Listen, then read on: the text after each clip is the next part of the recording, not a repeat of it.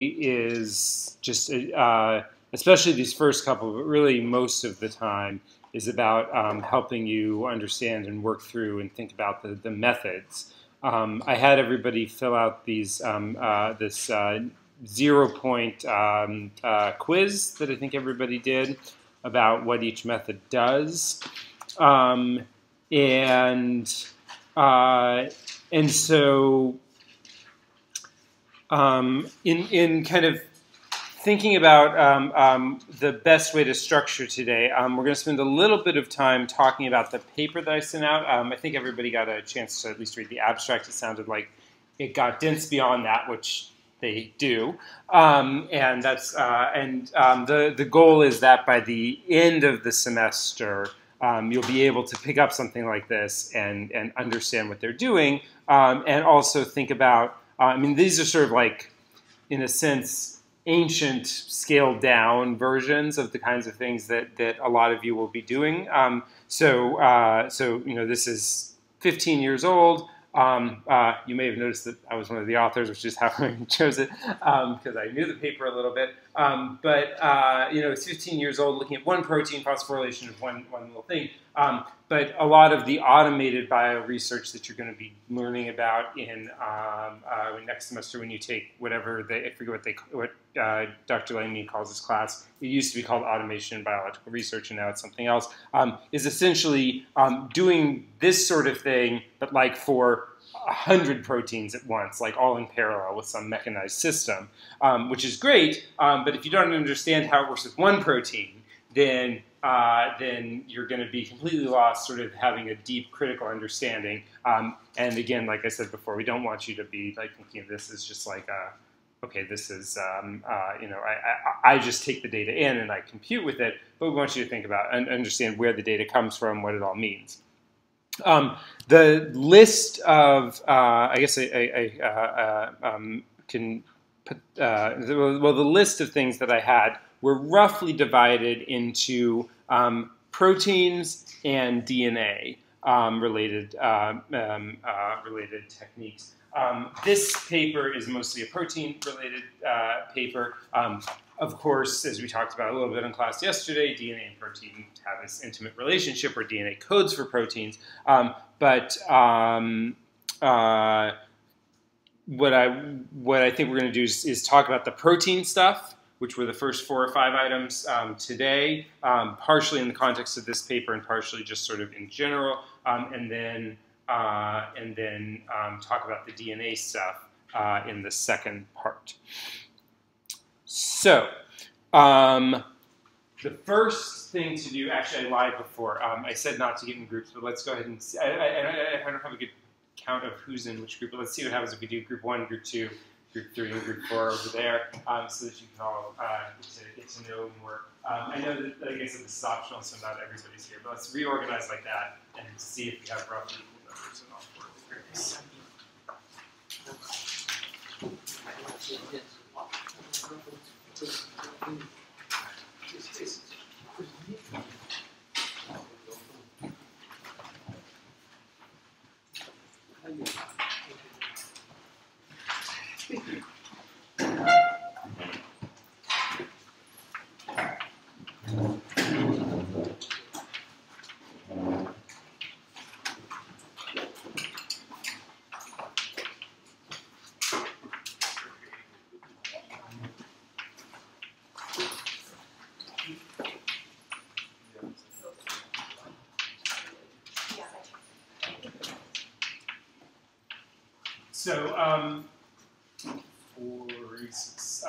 So for the next 6 minutes or so, discuss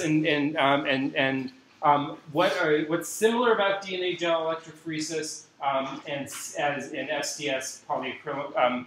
I should say SDS is a detergent, and then this stands for polyacrylamide gel electrophoresis. You can use polyacrylamide gels for DNA. but DNA is normally done with another type of gel, which is agarose, which is a seaweed protein, kind of like Jell-O.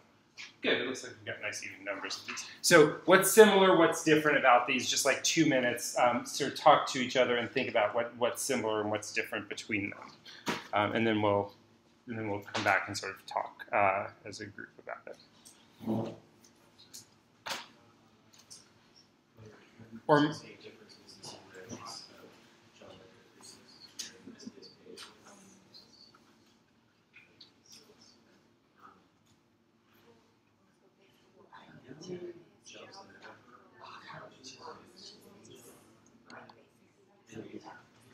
actually have to try that.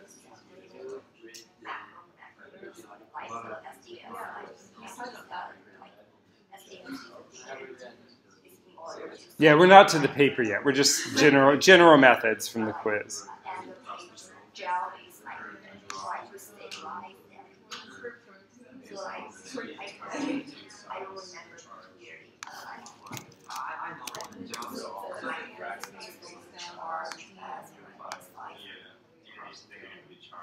Yeah, so it's moving more to the dollar.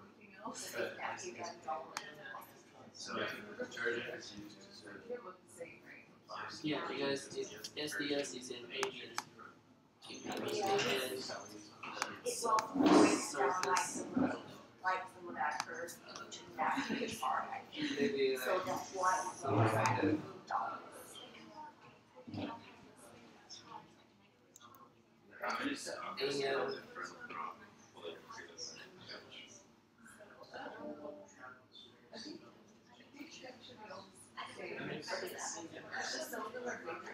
Something like soap, like sulfate. Yeah, so it breaks the disulfide bond of the protein. Yeah. And then just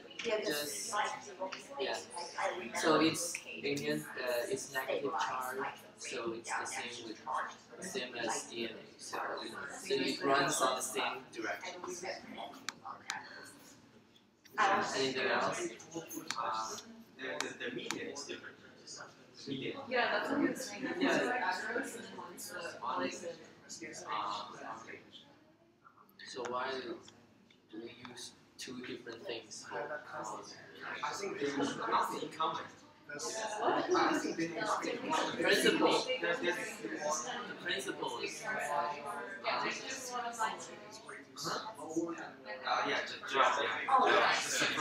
but why do they choose different media?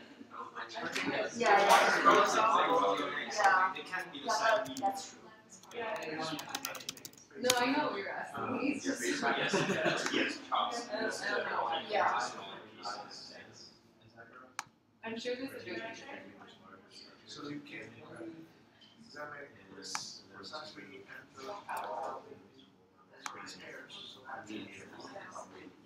Hey. Okay, so I think people have gotten some progress along in thinking about this. The basic idea here, what's the basic idea? Why would you want to do electrophoresis? What is it going to help you to figure out? To separate and analyze the DNA. Yeah, so let's start with, let's say, for DNA, for example. Right, so we're going to separate DNA. How is it separating the DNA? Different molecular sizes, right? So we end up, actually, you end up with this, like, sort of slab of Jell-O with little holes carved into it that we call those a well, like a well you dig in the ground, and then you put a sample that contains DNA in, and you have an electric field across this. Which way is the DNA going to go? Well, it's going to go down, right? But how do I make it go down? I need to put, yes, right. So let me see how well this works when I try and show things with the board still there. So not well at all. So we'll put the screen out in a second. But this is DNA, We'll get to know it a lot more next week, and then we'll be talking about DNA methods a lot more. But every single link along the DNA chain has a negative charge phosphate.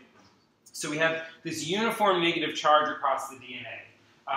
And then this gel matrix. And so it's sort of like, the thing I imagine is like, a person trying to run through a forest. If you have a stick this long and you're trying to run through a forest, and every once in a while you kind of have to dodge the trees. If your stick is like 5 meters long, then you're going to have a lot more trouble and slow down. If you've got a 50-meter long stick, it's going to be really hard for you to bob and weave between those trees. So we have a positive charge here, negative charge here. The DNA is repelled by the negative charge, attracted to the positive charge.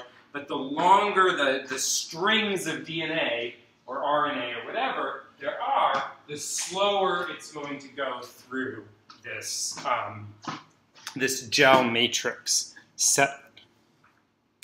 Does that kind of make sense for that? Okay, so then with, let's see, so let me put the screen down here so that we can actually see what I'm showing. All right, and then so quick pop quiz. Which one of these is an agarose gel and which one's an SDS gel? Does anyone have any ideas? Seen this? You think, oh yeah, the one of the, so unless you've worked with these before, you probably don't know. But the way that it ends up getting set up is that the slab of agarose is flat and the electric current runs sideways through it. The SDS gels actually run vertically, but the same idea is here where there's positive charge down there and negative charge up there. Yeah, so with proteins, there's this complication that we have to deal with. And this is something that we're going to return to a little bit next class period. But with proteins, the complication is here. Is that proteins are made up of amino acids. Unlike DNA, where there's a single negative charge for every base, every letter of DNA, proteins, every individual monomer that makes it up, a lot of them are electrically neutral. Some of them are going to be positively charged. Some of them are going to be negatively charged. Some of them have some polarity in their bonds, but no net charge. And so as a result, proteins have this extra layer of complexity to them where it's not just how big they are that determines how fast they go through, but also what else is going to come into play with how far a protein is going to go through the gel. The charge, right? If the protein has a whole bunch of negative charges on it, then it will, just like our DNA, run toward the positive electrode. But if we happen to have a protein with a bunch of negative charges on it, it's actually going to go flying up out the top of our gel the wrong way, running toward our negative electrode. And so that's why we use SDS for a lot of gels. So does anyone know what SDS does? A couple people mentioned this in there. Break down the tertiary. Yeah, actually, that was a trick question because there are multiple things SDS does, and that's one of them. So one thing is that proteins are not just strings of amino acids the way that DNA is strings of bases, but proteins fold up into this complicated structure. One thing SDS does is it simplifies the problem by straightening it out, so we don't have to deal with, like, if it's a tight glob, it might be able to find a quicker way through than if it's a long string. So that's one thing that SDS does. It provides the negative charge. Right. The other thing that it does is it covers the protein with negative charges everywhere. So now we've simplified the problem, so it's kind of like DNA again. Again, DNA is just covered in negative charges. Did I get rid of my DNA? Maybe. DNA is just naturally covered. Oh, here it is. DNA is just naturally covered in negative charges, one per base. The SDS kind of coats the proteins so that it's negative, so that they're negatively charged, and they can go. And so then again, we now are separating proteins by molecular weight, by their size. Where'd my mouse go?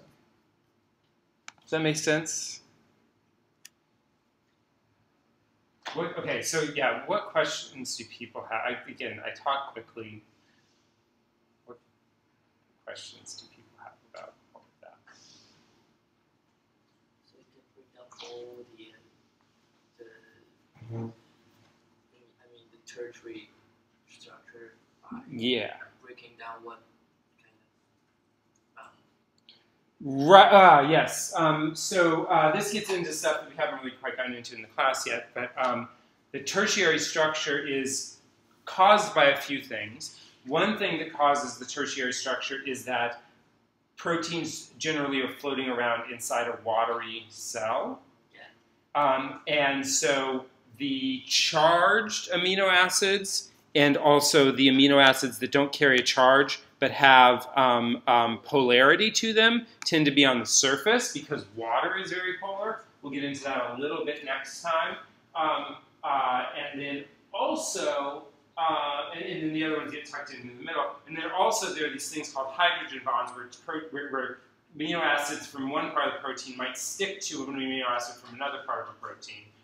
So linearly they're very far apart, but they fold back together and stick to each other. And that breaks that down as well. There are even some other bonds. Sometimes you put in, sometimes cysteine residues can actually form a stronger chemical bond across long distances on the protein. So sometimes you put that in to break that further down. But yeah, so you sort of, it's called denaturing.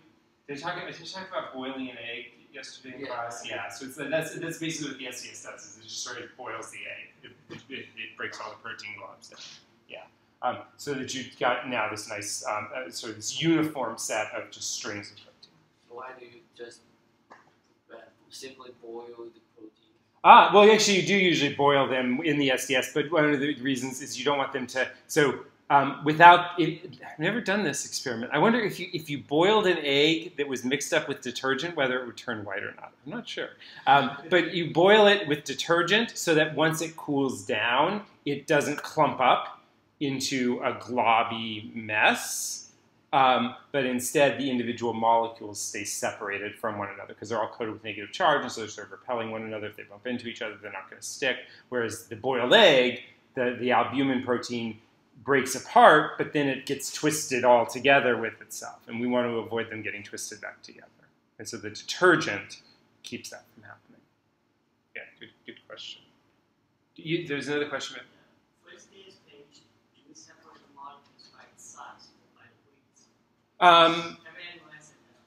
Yeah, it's by weight, and I don't remember why it ends up, because size is much more intuitive to me, and I always think of it by size. Steph, do you happen to know? Yeah. Somebody who's a better physicist than me. It has to do with the inertia and the drag and the force and charge. But I think part of the issue is that the amino acids, it gets like one SDS molecule for every 3 amino acids, but then there's inertia based on mass rather than length, which is a key factor that separates by size more than length. Yeah. But that's a poor recollection at best. So that's my best guess, but I'm not 100% sure. I do know it separates by weight. I don't remember why it is weight, not length. Yeah? Why is page gel necessary for protein instead of agarose gel? Yeah, great question. Agarose is a protein. And so it's a seaweed protein. Jello is also a protein. It's actually like ground up horse milk protein or something. But proteins make a nice gel matrix, and they're cheap and easy to produce. Acrylamide is a little bit more expensive, also potentially toxic, and so we don't use it as much. But running a bunch of proteins through a matrix of proteins is just sort of asking for a giant mess. And so we'd rather run it through a matrix of essentially jelly plastic, which is what polyacrylamide gel is. Yeah. And DNA, you can also run DNA through acrylamide gels. You actually get a little bit better resolution, but it's more expensive. So a lot of times people just do the agarose gels for that. Okay, so yeah, one other thing. So in terms of something that we're not going to talk about immediately, but something that you may come across, and we will get into, there are various other things that people do to separate proteins based on their natural charge. So sometimes you're interested in what the natural charge of proteins are. Another thing that you might be interested in is, do proteins normally come in pairs? Sometimes for hemoglobin, for example, always comes 4 subunits stuck together. If you put SDS in with hemoglobin, those 4 subunits come apart into 4 individual spaghetti strands, which can be interesting if you want to see the components. But if you want to see the whole structure, then you might want to leave that together. And so that's called native gel electrophoresis. And this is an example that I just grabbed off of the internet of some samples run under native conditions. The proteins are negatively charged on average, so they still go down. And then samples run under SDS page. And so there are some sort of differences in where the proteins run. Some of them have more negative charges, so they run faster for their molecular weight than when they're under the denatured condition.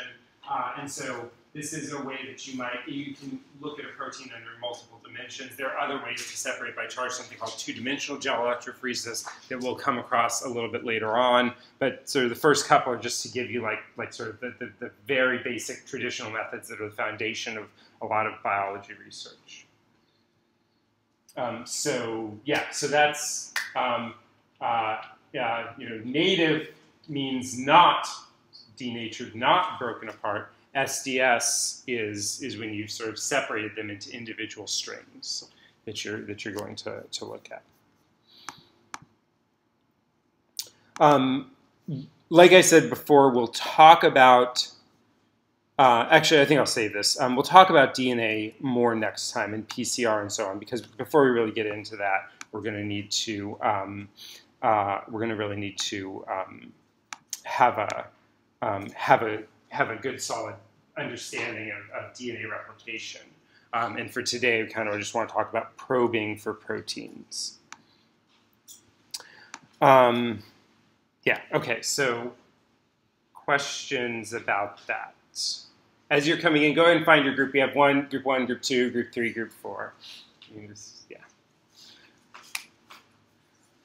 Okay, so the next.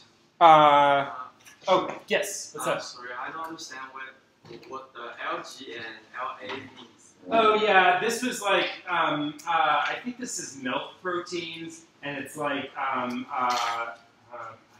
remember what it was, like lactose generase and lactose amylase or some, I don't remember. They're individual. This is individual proteins that this group was interested in, and the point here is not about the individual proteins. We'll kind of get to that with the paper. This is just to show you that you can either keep the globs together and run them together, or you can separate them apart and see the individual components. This is in milk.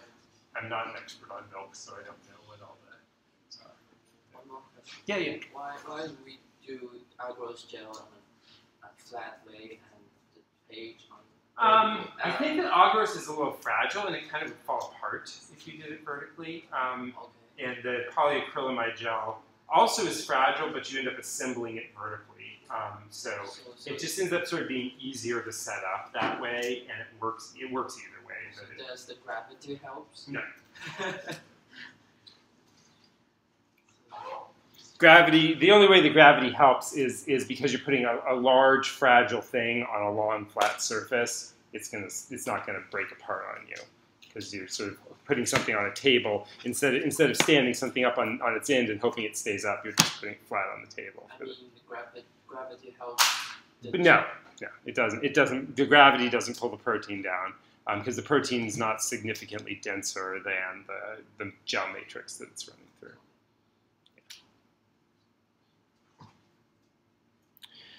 Okay, so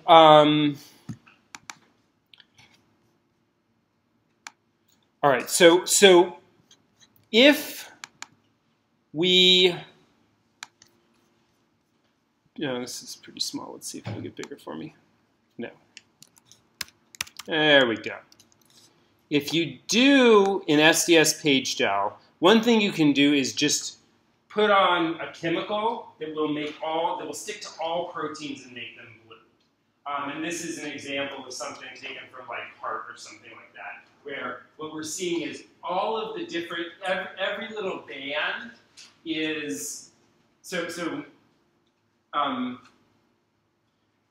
like if there's 10 different proteins that are running around in these heart cells, or in our sample, there's really going to be thousands, but let's say we isolate 10 of them, then each protein has its own distinct mass, and so the ones that are down at the bottom are the smallest, they got the fastest through the gel, the ones that are up high are the biggest and move the slowest. Does that make sense? Because they're going, it's like that guy trying to get through the forest with the big long tree or the little short tree. They go farther like that. And so here you can, if you're interested, you could see all of the proteins in your sample. But one of the other questions that we asked about was something called Western blots. And so with Western blots, step one, again, let's see if this gets bigger for us. Step one is to do an SDS page gel right there. Actually, step 1 through 5-ish, or 1 through 7, I guess, is to run this SDS page gel. And then what we're going to do is turn the gel on its side. So let me draw this out. I wish this room had more.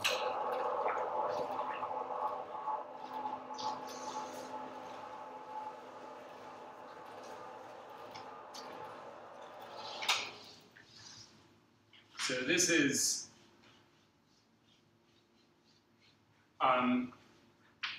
we have 3 samples that we put into our SDS page gel, and then there's a whole bunch of proteins in each sample.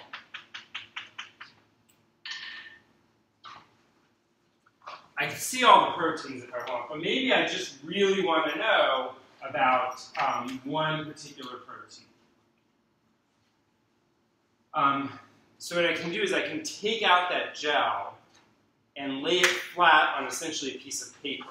It's like a special filter paper. But I essentially lay it flat on a piece of paper so that now I've got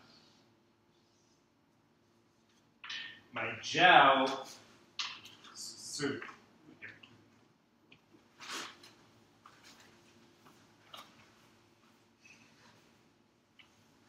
So you can sort of imagine turning it like this so that you're looking at the side of it. So there's my gel. That was a front view. This is a side view, right? So it's kind of thin. And then I put right next to it a piece of paper, special filter paper.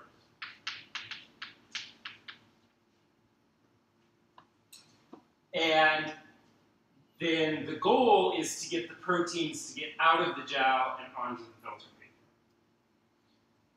Right? That makes sense? Sort of? Okay. So let's see. Let's take another quick break. 2-3 minutes. First of all, double check with everybody in your group. Make sure you understand this image here where we saw in blue all of the proteins and what that meant. And then second, so review SDS page for proteins. And then number 2 is how are we going to get protein out of the polyacrylamide gel and on to the paper. So think about what are we going to do to get that to happen.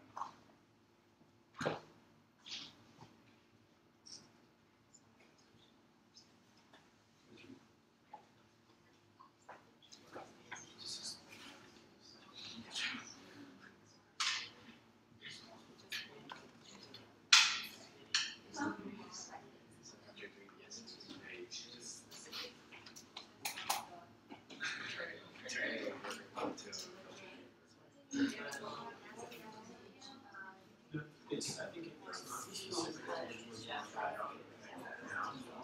So just transfer everything onto the pages. Yeah, I never.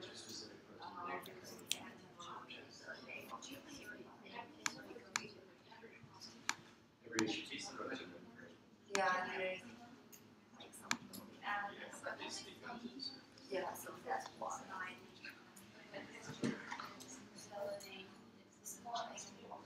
Which we don't have.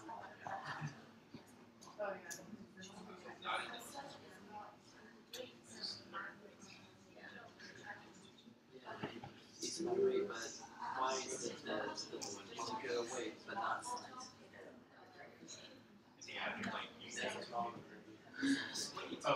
What's your question? No, we're just talking about the weight and size. Yeah. So,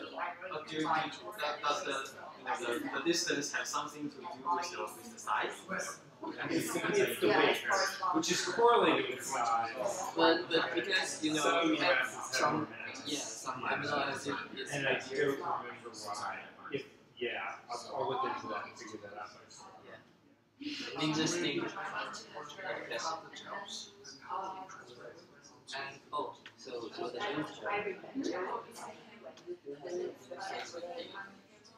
the first two, number one review. So that's the question that we're trying to do. Is how to get proteins out. Yeah, it's like the stuff. Yeah, it helps like the gel to transport. So like there is stick to the gel and the buffer. The buffer helps. Oh yeah, what's up? Quick question. Yes. So there are many strings here. So is it called a string? It's called a band. A band. Yeah. A band. Okay. Is the band thicker and there are more proteins on each band? Yeah, the band is going to be darker.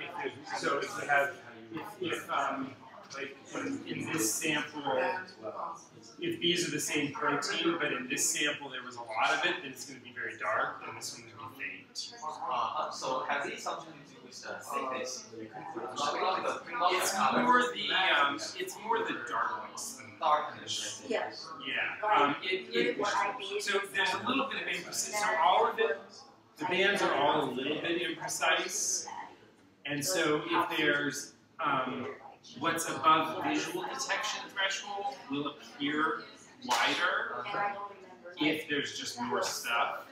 But that's not because, it's just because your visual system has a threshold for what it can detect, and there's a bell-shaped distribution for the where the band actually ends up. And so what's above threshold for detection is going to be pretty narrow if there's not much. Whereas what's above threshold for detection is going to be broader. So it looks broader, but it's really just darker. Just darker. Like usually like when you do it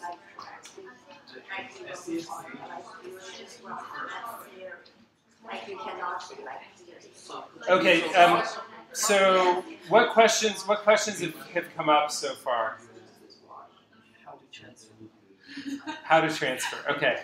Well, I think maybe Seth and I'll walk around and check in with each group a little bit and see where everyone's doing. It sounds like there's still a lot of discussion there. How's it going?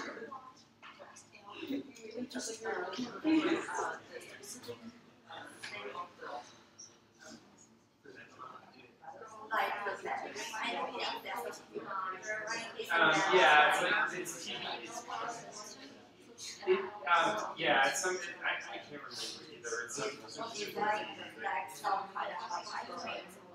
Yeah. I mean, I sort of simplify it to paper, but I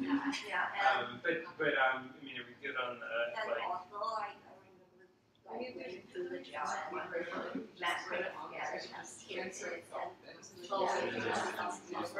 Right. Yeah. Oh yeah. I mean, it's usually sometimes you can use the same buffer that you use for it's the SCS buffer which you use for it's and actually there's like a whole bunch of other stuff. There's like sponges and more stuff that you put on there. But you know the core idea is that you want to transfer protein from out of the gel onto the precisely, separate the antibodies. Yeah. Is that so? How? We cannot.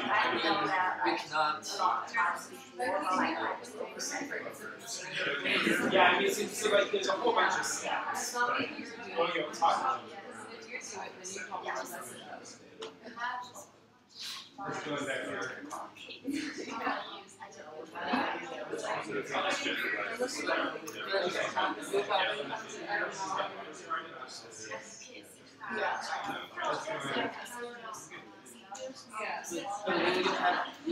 Okay, cool. Okay, I guess I think it's something to do with fluorescence.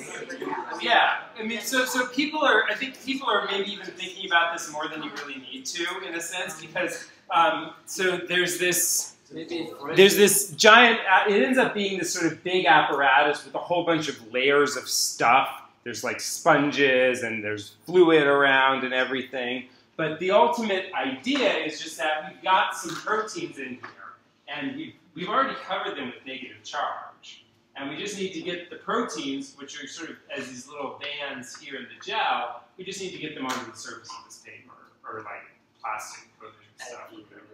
So how are we going to move electrically negative things out of the gel and onto the surface of this? And the electric field. Yeah. What charge? Also positive. Yeah. So we just put this big old plate of positive charge here. We have a big metal plate with negative charge here. The protein zips on over, and then and so now where there used to be protein embedded in our gel, now there are bits of protein stuck on the surface of our membrane. And then if we sort of turn this back around so we're looking at the front of it again, we've got now bands of protein that used to be in 3 columns on our gel, now existing as blobs of proteins that are in bands on this paper that we've got. So we've gotten the stuff. That's a Western blot. Just getting it out of the gel onto some paper. Is that, yeah?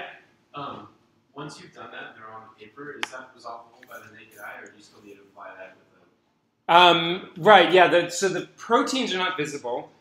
There are stains that you can do where you can see every protein. But usually, the reason why you do a Western is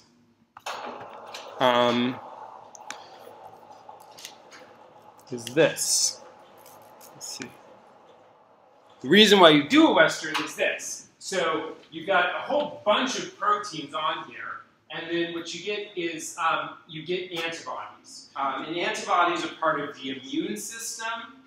Your immune system makes them as a way to identify very specifically something that does not belong in your body. For us, as researchers, we don't care about the immune system so much. This is just a useful tool. And so what we do is, let's say I'm really interested in finding a protein called the capsaicin receptor, and I want to find the capsaicin receptor. What I do is I take a little bunny rabbit and inject a whole bunch of capsaicin receptor into its blood. Then the little bunny rabbit makes antibodies that stick to the capsaicin receptor.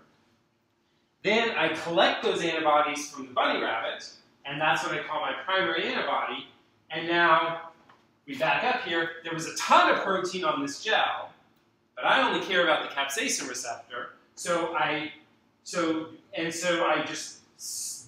bathe, just kind of like wash and soak the gel in this antibody, and the antibody is only going to stick to the places where the capsaicin receptor is. Does that make sense? So its job is to stick to proteins.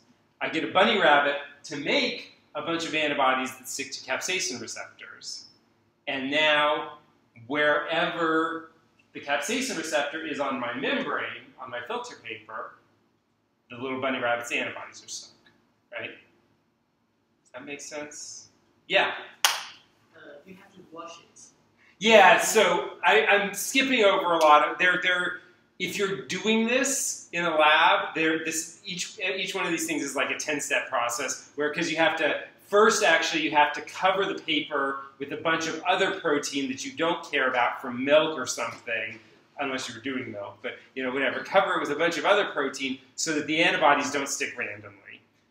Then you have to put the antibody on. Then you have to wash it away so that only the places where it's really stuck, which is where the capsaicin receptor is where it goes. So there's a lot more steps to it, but sort of the big picture idea is that there's a bunch of protein on my gel. Some of it I care about. I've got an antibody that's going to stick to that some of it that I care about. And then there are a bunch of steps you need to do to make sure that you get it precise and so on. Does that?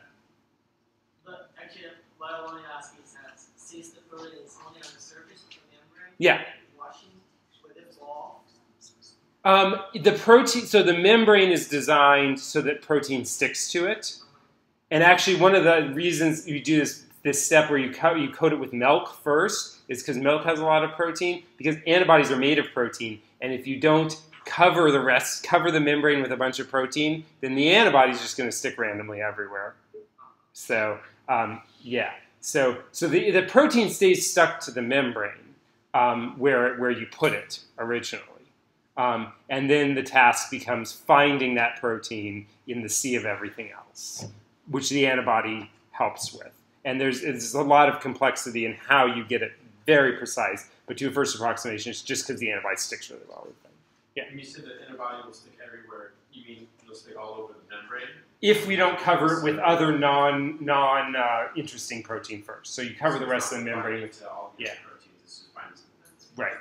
Yeah, it binds to the membrane directly. Then what I do is I get like a goat to make an antibody that binds to rabbit antibodies. And the reason for this is that I can, so it's possible to stick on the back side of an antibody a fluorescent molecule that glows a certain color, or an enzyme that's going to convert something blue into something pink, or whatever. But that's expensive. And if there are 100 or 1,000 proteins that I'm interested in, I don't want to make 1,000 really expensive antibodies that each has their own little color to it. Instead, what I do is I make 1,000 cheap antibodies that have nothing special on them. And then I make a few antibodies. So I make, for example, a goat antibody that sticks to rabbit antibodies. So I've got this sort of like chain of connections going. So the protein I care about, and then I've got a bunny rabbit antibody that sticks to the protein that I care about, and then I've got a goat antibody that sticks anywhere there's bunny rabbit antibodies. And that goat antibody is now the thing I can finally see, because it either has on the back end something that will turn blue if I put a certain chemical on, or it's naturally fluorescent, meaning if I shine one wavelength of light on, it reflects a different wavelength back at me, and so I can therefore detect, or maybe it's radioactive, whatever, doesn't matter, I can detect where my target protein is by seeing where the secondary antibody is. And the second, so wherever the rabbit antibody is, that's where my protein that I care about is. And wherever the goat antibody is, that must have stuck to rabbit antibody. Does that kind of make sense? It's sort of a cost-saving way of doing things, and that's so yeah. But that's how we detect those signals. But if we our target protein can mix, then combine with the secondary. Ah, yes. So so antibody. So that can happen. There are a variety of controls that you do that we can talk about later to sort of minimize that. Like you might do one where you don't put the primary antibody on. You might do the same. You might do a parallel experiment where you do everything else the same minus the primary antibody, something like that. Yeah. But yeah, I mean, but that's great. That's exactly the sort of thing that we want to worry about. It's like, what are the places where this can break down, right? What if my rabbit antibody sticks to 4 proteins in my sample instead of 1? That's going to be a problem. Then I'm going to think it's 4 places instead of 1. What if my secondary antibody accidentally sticks to 2 other proteins in my sample? That's going to make me get a false read as well. And so you want to, and so you design the experiment to see, how, including do it without the primary antibody, see where things stick, and so on. Usually antibodies do a pretty good job of being pretty specific, but yeah, this is something that what is important to know that what you're really detecting is the secondary antibody, and then because you sort of invisibly, these other invisible steps went on, you believe that's where your protein is, but you don't know. All you know is where the secondary antibody is. Yeah, sure. You were saying that to save on cost, that you would only design a few secondary antibodies to detect the primary. But if you're still trying to resolve hundreds or thousands of proteins, how do you determine which ones? Yeah. So what we've got are there are like 6 or so organisms. So people do it to chickens, rabbits, mice, rats, a few other species. And so those are the species where you make primary antibodies. And one of the features of antibodies is they're variable at this end. So that end sticks to a bunch of different things, but they're constant at this back end. And so every bunny rabbit antibody is going to be the same at this back end, and then I get a goat antibody that sticks to the constant. So any rabbit primary, my goat secondary is going to stick to. And then maybe I have a horse secondary, a horse-generated antibody that sticks to any rat-generated primary antibody or something like that. And so because the back end is species-specific, but is the same for any antibody that's made in that species. Yeah. So does that then allow you to classify groups of proteins then instead of individual ones? Because if you're still, it sounds like you're still limited to one species per identification. Yeah, I mean, yes. So I guess in a perfect world, what I would have is a bunny and a rabbit antibody that only sticks to the protein I care about, and then a goat antibody that only sticks to rabbit antibodies. And then I can find my protein. You can design experiments that sort of leads into this. Maybe you're interested in a few different proteins. So there's, this is a nice illustration of, there's a whole bunch of proteins on your membrane, all these triangles and hexagons and whatever, they're all on your membrane. And then there are 3 proteins on the membrane that you care about. And so you might make a bunny rabbit antibody that binds to protein 1, and then a goat antibody that glows red that binds to the bunny rabbit antibody. And then a rat antibody that binds to protein number 2, and a horse antibody that glows blue that binds to your rat antibodies. And then maybe, I don't know why they did red again, maybe this is supposed to be a different shade of red or purple or something. But then maybe, then you get a mouse antibody that binds to protein 3, and a donkey antibody that glows purple that binds to or infrared or whatever that binds to that. And so then wherever I see red signal, I know I've got protein 1. Wherever I see blue signal, I infer that I have protein 1. Wherever I see red signal, I infer that I have protein 2. Wherever I have blue signal, I infer that I have protein 3. Wherever I have infrared signal, given the other caveats that we've discussed along the way as well. Yeah. Is there another question? Sorry, I didn't quite understand why how the secondary antibody and the primary antibody just run together? Yeah.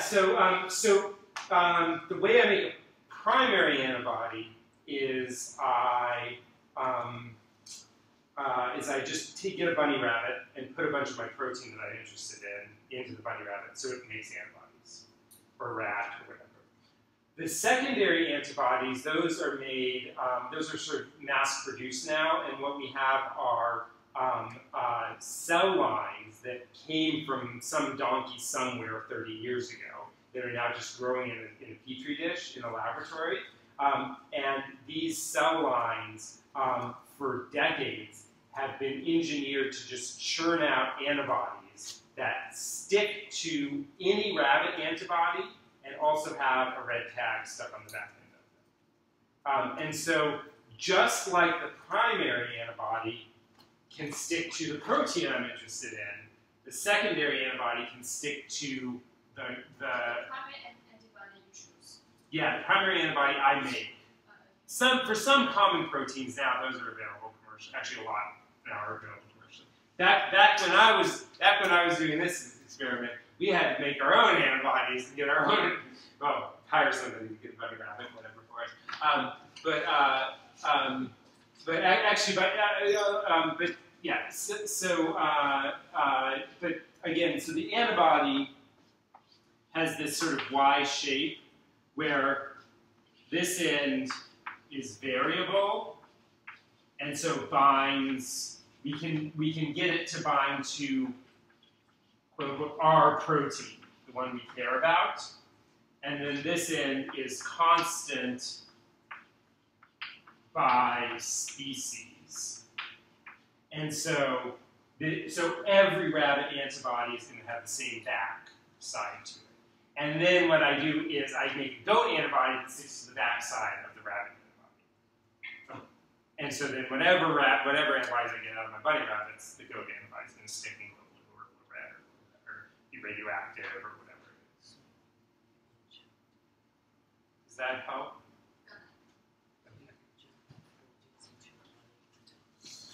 Yeah, so let's see. I think that was most of the stuff in terms of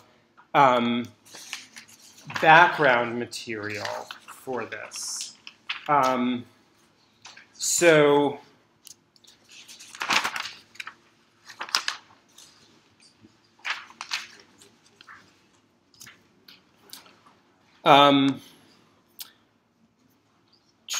Where is my, there's my paper, there's the paper. Oh. Okay. Here we go. All right, so here's the paper that, that I sent for you all.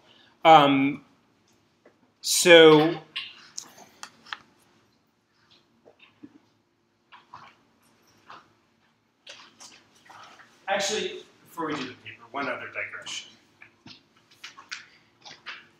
Antibodies are fun and useful because you can find proteins.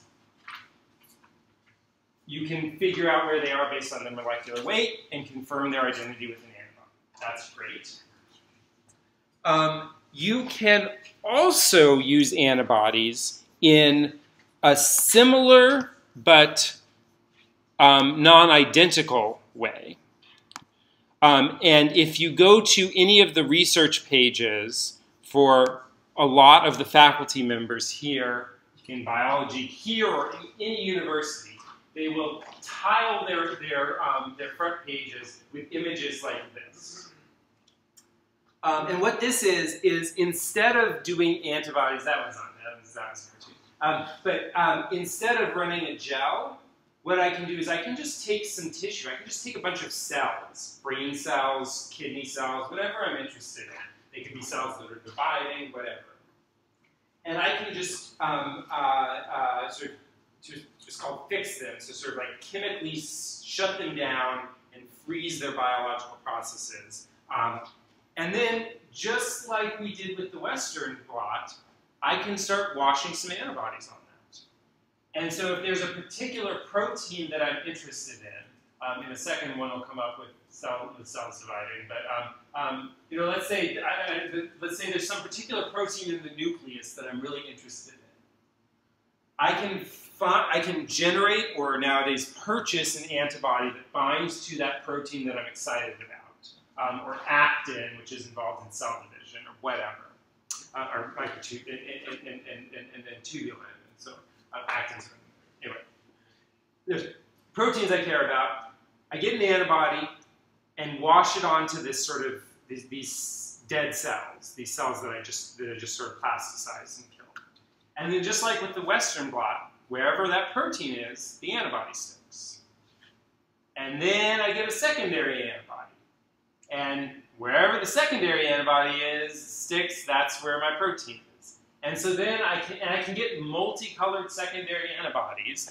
And so let me see if I can get this to pause on the one that I...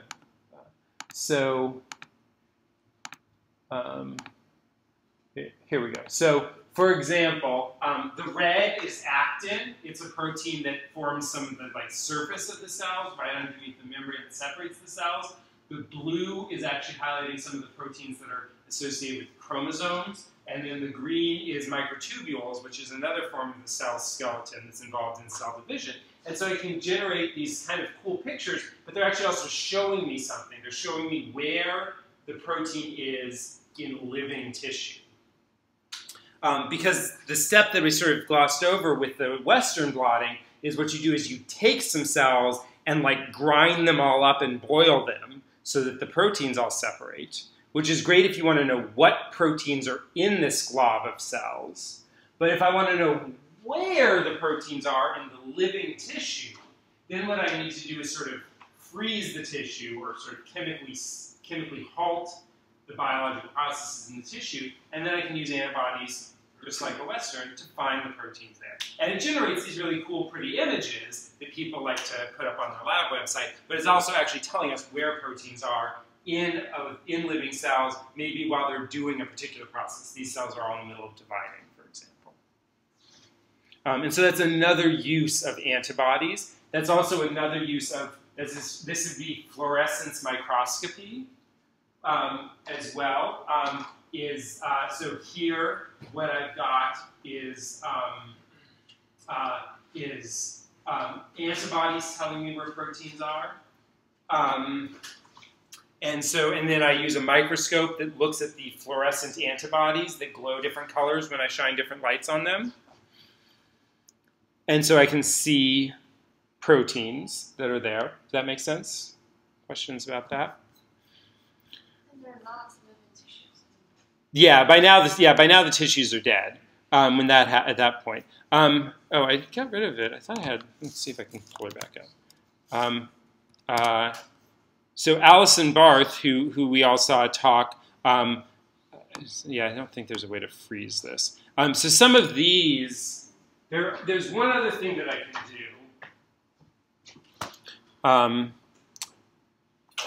do, which is modify a protein and make what's called a fusion protein.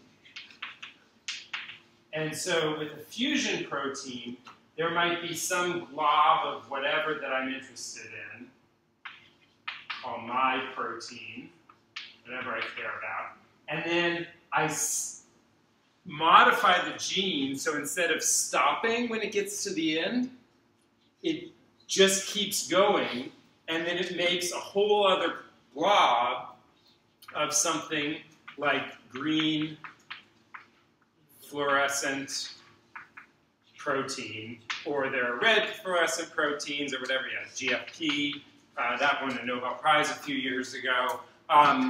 And so then I don't even need to bother with antibodies. Now, I've modified the organism's genetic code so that my protein always gets made with green fluorescent protein attached to it. And so wherever my protein goes, it's going to carry the green fluorescent protein with it. And I can then figure out where my protein is by just looking for this. I don't have to bother with antibodies. And so that's another way to take advantage of fluorescence and a microscope to figure out where some protein that I'm interested in might be hanging out. Does that make sense? Questions about that? Yeah. Oh, I'm sorry. There was. To actually alter, like, what are the methods that are most commonly used? Yeah. Do you need to modify the genes? Yeah. So there are a variety. This gets into levels of detail in mouse genetics that I'm not an expert in, but it involves. You can. There are a variety of ways. The easiest one is to just add in an extra copy of the protein, add in an extra copy of the gene that has this extended reading frame to it, so that you generate a longer protein. The more challenging one that is doable is to remove from the genome the endogenous protein and then put back in, with a lot of work, you can get back into the same spot, this fusion protein. That involves many, many steps and takes about a year and a lot of money to get it done right in a mouse. And all of the many, many steps, you can look up, like on Jackson Laboratories, they explain their methods. I don't know all of the steps of their methods. That sort of falls into the like genetics magic box in my head of like, this stuff's possible, but I don't know quite how. And for us, we're mostly interested in sort of like what's going on with this. Okay, so we're going to have just a little bit of time to talk about the paper, but I do want to actually ask people, again, take 5 minutes, review antibody microscopy, fluorescence microscopy with antibodies, fluorescence microscopy with fusion proteins, and then also, for both of those, think about one problem that might happen where you might get an incorrect signal with fluorescence microscopy, with antibody fluorescence microscopy and fusion protein fluorescence microscopy.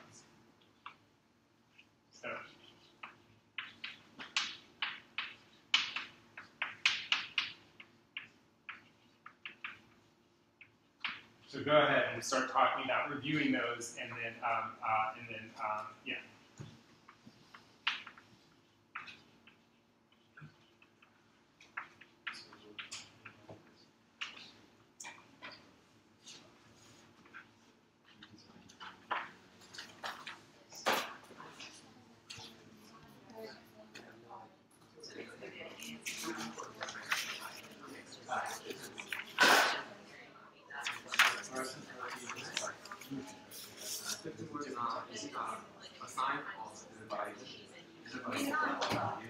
So she did it.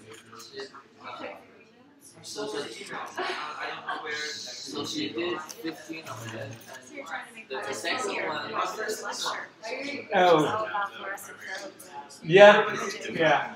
And this is setting going. Yeah. Going back through. That's right. Yeah. Well. Double exposures. Yeah. Yeah. Well, I'm going to talk about, I'm changing to this because I'm going to talk about the super resolution microscopy techniques as well. Yeah. Touch those, and I think those are cool. Yeah. Well, see, those kinds of things. this is the thing. It's like, it's just like the amount of stuff you need to know just before you can even start talking about things that have been done in the last 10 years is like growing so fast that I can't keep up with that. Yeah. So, yeah, so good. Well, you get edit, but you get a lot of editing work to do. So much fun. Well, those slides came from the Notions one. Oh, yeah, that's right. So, but I also took Lonnie's. Yeah. Okay. And I've played with the storm microscope. Okay. All right. Cool.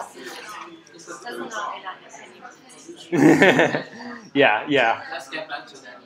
Yeah, you can go. I have no idea. Okay, so we're a little short on time. Okay, so first of all, questions about what's going antibody fluorescence microscopy and fusion protein fluorescence microscopy. How are people doing on that? Do you still need a couple minutes to talk through that? Okay, take a couple more minutes, and then if you have gotten through that, start thinking about limitations. So sorry, yeah. Let's take 3 more minutes. Just retrieve the antibody from the species that you infected with this protein. We didn't go over how to get it. just different ways to using proteins enzyme to in make fluorescent light. it's either using GFP or doing some fluorescent If you use it, it takes enough time to process produce that light. It's like your protein is still there, but you're not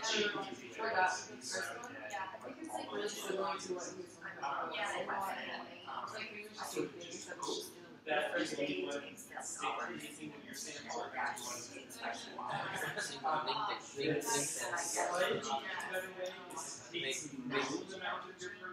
And wash all of the plasma from your antibodies. So what's the Then you can put it on salt, the antibodies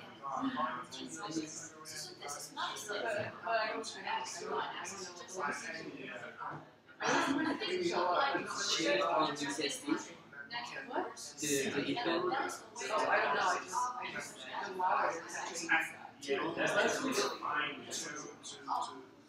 So what's the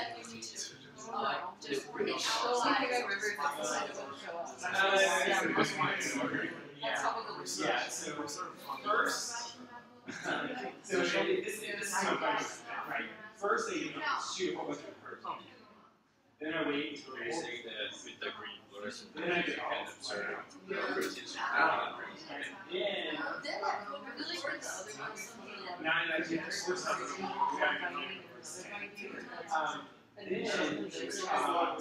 I can we'll skip the purified exam. Then I just then I Isolate the yeah. So to isolate that one antibody, let's say that I really want actin. So if I have a pile of actin that I know is pure actin, then I take it, run it out to blood, and I wash it on the next. Do you understand this? Those two that are Are you giving the antibody and few micros? right. So you cannot actually like I know the diffusion for that one.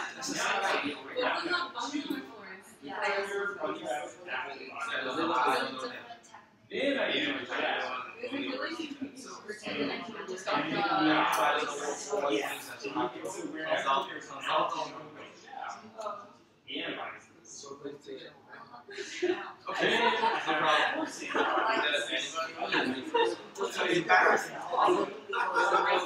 No idea.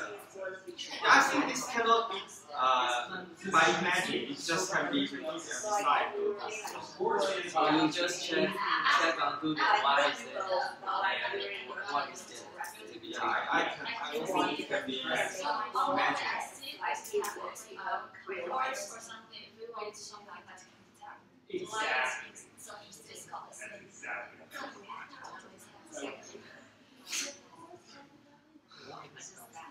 Or you just have to kill the cells, so you cannot. But the process.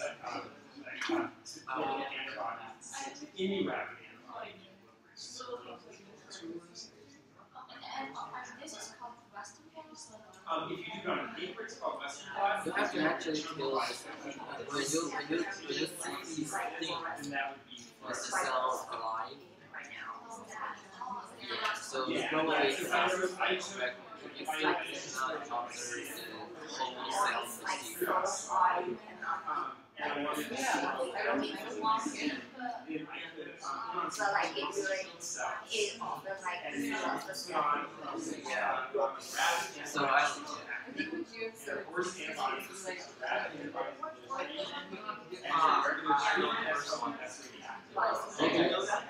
Have you discussed yet? Just to figure out the first one yet? so tell me your You know what it is. Oh my god, I forgot making this meeting. So what's the limitation of the antibody? Limitation. I don't think you can find it on. So it's all mush. Yeah. So just the antibody fluorescent microscopy indication.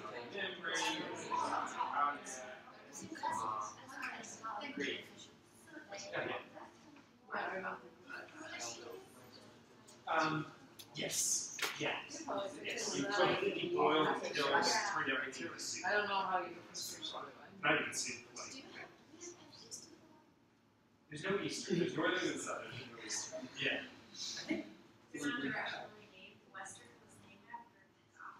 No, it's southern was named after southern.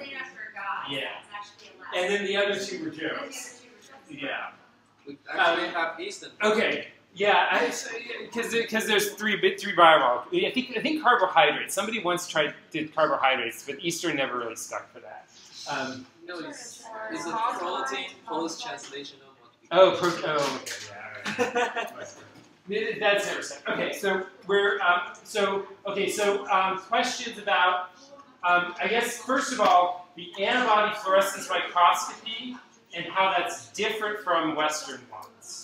Do people have questions about like what's similar and different about this versus the Western one, first of all? You just see through the signal.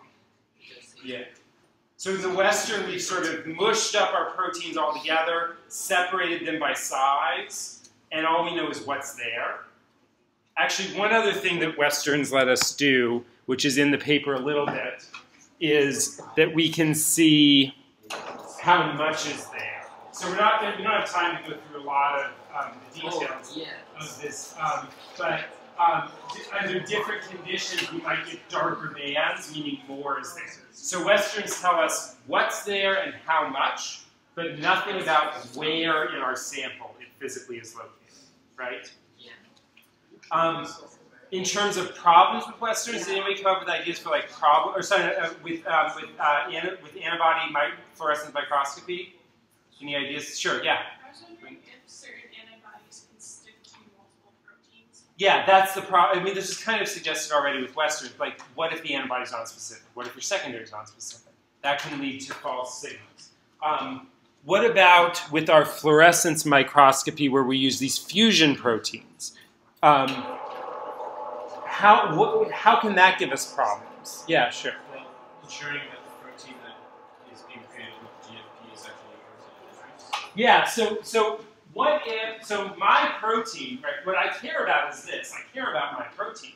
But sticking this giant fluorescent add-on onto it might kill the protein. It stops working. It might make it so the protein doesn't go to the place in the cell where it should be going to. And so I could get incorrect signals out of that. So those are, again, I mean, by using combinations of techniques, you can get answers. But again, one of the ideas here as well, and throughout the whole course of this semester, is to think about the limitations of these biological experiments. Okay, so we have just a couple minutes left, but I do want to talk about one experiment from this paper that's interesting. So proteins are strings of amino acids. They're like long string of amino acids, but then it folds up into this shape. In this case, the protein that they're interested in is one that spans the membrane, and it has 5 places where it crosses the membrane and 1 place where it dips down in the membrane but doesn't fully go through. And so this protein is involved in sensing the external environment. Actually, the protein, who likes spicy food? So this protein is a protein that exists in touch sensors and sensors in your tongue and mouth and so on. It responds to heat. It opens up when there's heat. It also opens up with a chemical called capsaicin that's present in pungent chili peppers. And plants do this as a way to keep animals from eating them, but some people really start actually liking the burning sensation. But the reason why it feels like burn is because it's the exact same thing that is designed to sense heat happens to also be activated by this chemical that some plants make. And humans aren't deterred by it sometimes. But what I wanted to, where is this slide? Is this it? No. There are a variety of different methods. This was it, I think. Just lost track of. Here we go. Okay. So one of the things that we'll talk about in a little while is that as proteins get around, proteins sort of modify each other. So one protein might add a chemical modification onto another protein. And then that chemical modification might change the function of the second protein, or it might instruct the protein to go to a new spot in the cell. In this case, what they did was they had some ideas about particular locations where a chemical modification might either cause the protein to get inserted into the membrane on the outside of the cell, or bring it in away from the membrane. And so what they did is in cultured cells, in just like cells that have been growing for decades, they got some cells, some mammalian cells that just grow on their own, or you keep them healthy and they grow for as long as you want, and then they inserted into that a DNA that codes for, in this case, WT, or every time you see WT means wild type, the normal protein. So we've got a gene for the normal protein, or a gene where this T144 means that the 144th amino acid in the protein is a threonine. We'll talk a little bit about what that means next class and continually throughout the semester. But if you go from the start of the protein to the 144th one, you find a threonine amino acid. They mutated that to an alanine, an A. So that T144A means that the 144th amino acid used to be a T. In this set of cells, they made it into an A. And then they went into another set of cells and had, again, the same protein where now that 144th amino acid that normally is a threonine got mutated into an aspartic acid, which gets the abbreviation D. And so what they observed, and if you read through the paper, you can see this a little bit more, but what they observed is that the wild type protein gets to the cell surface just fine. So we're looking at either the total everywhere or just on the surface. The normal protein gets to the surface just fine. If you change this threonine to an alanine, basically none of it gets to the surface. And if you change it to an aspartate, some of it gets to the surface. The why some of it gets to a surface is a little bit longer story than the 1 minute that I have left of your time. But the point being that they can identify one particular amino acid out of the 500 or so that make up this protein that gets chemically modified, and that chemical modification is what controls whether the protein is hiding away inside the cell doing nothing, or out on the surface waiting for you to eat chili peppers and sense heat, or waiting for you to step out into a warm room and sense the heat there, or put your hand on the stove and sense heat, or whatever. And so that one amino acid modification is what dictates that. And so by using just Western blots, where they just take Western blots where they either take just the proteins from the cell surface and grind them up, or take from the whole cell surface plus insides and grind that up, and run it out on a gel, look for the protein, they can tell you what the effect of mutating that one amino acid is on where that protein gets. And so that's sort of a simple way to, or sort of a relatively simple example of how Western blots, in this case, can be used to answer questions about how a protein functions, how a protein's function is regulated, for example. Okay, what questions do people have about that?